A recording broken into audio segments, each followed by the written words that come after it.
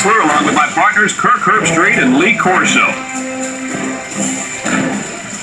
Right now, chilly and a little bit of rain in the forecast for tonight's game between the USC Trojans and the Middle Tennessee State Blue Raiders. And we're set to bring you another great matchup in the world of NCAA football. And here come the Blue Raiders. The Blue Raiders are just hoping they don't get humiliated out there, in my opinion, Kirk. USC is led by their running back. Now, I had a chance to talk to him about this game, and believe me, he is ready to run all over this defense. Coach, I expect him to have a big game on the ground. I agree with you on this one. I'm picking Southern California. They have too many weapons. I just got to wonder, where do you get those things? Helmets, mascot heads? I mean, every game is something new.